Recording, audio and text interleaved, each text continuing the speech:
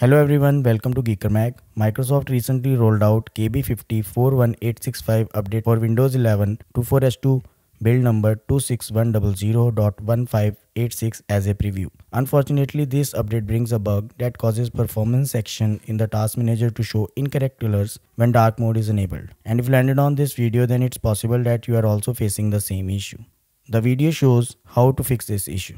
But before we move forward, if you find this video useful in any way, please consider subscribing to the channel as this encourages me in creating more similar videos.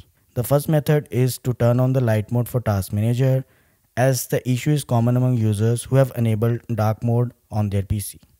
For that, click on the setting option available on the bottom left side of the screen and then choose App Theme to Light.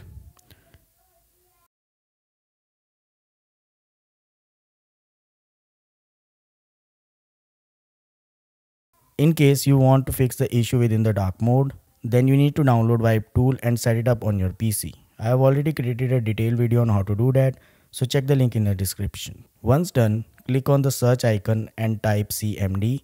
When command prompt appears in the search results, click to open it. When UAC dialog box appears, click yes to continue. In the command prompt window, you need to execute this command. Once you get message successfully set feature configuration, close the command prompt window and restart your computer.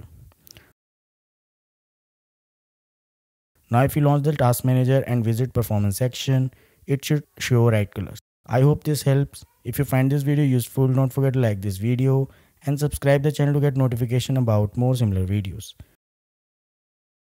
Thanks for watching.